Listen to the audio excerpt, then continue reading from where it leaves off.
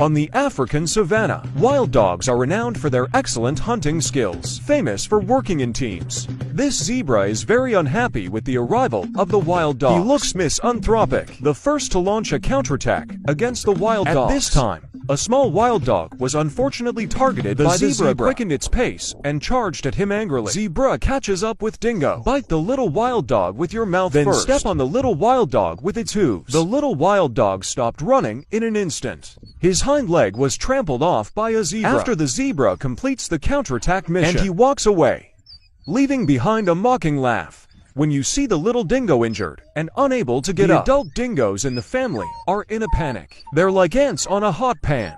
Panic.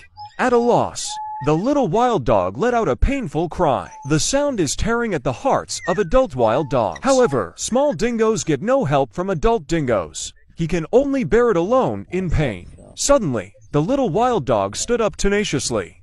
But after he took a few crooked steps, he slumped on the ground again. This shows how powerful the zebra color is. Directly incapacitated the dingo. At this moment, the most distressing is undoubtedly the adult wild dog in the family. Any dingo is injured or killed, it's a huge loss for the family. Not sure about a